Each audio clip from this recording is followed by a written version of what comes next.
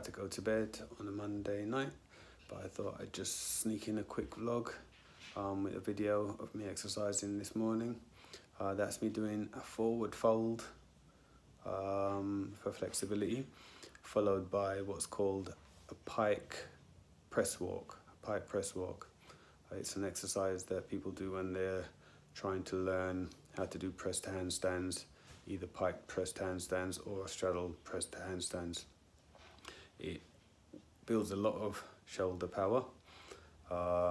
As you notice, as I'm bent over and I bring my legs towards my chest, my shoulders actually tilt forward, so they're not locked out, so that puts a lot of load on your shoulders, and just for that moment helps build some power.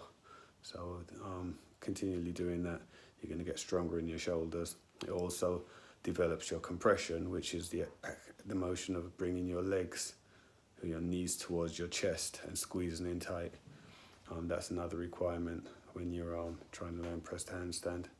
Anyway, it looks simple, it looks like a small move, but I'm really struggling there. It's very challenging. Give it a go, see how you pan out, see if it works for you, see if you can do it already. If you've not tried it, you'll probably be a little surprised at how difficult that move is. Anyway, I'm going to vlog again tomorrow, so until then, good night. Speak to you tomorrow.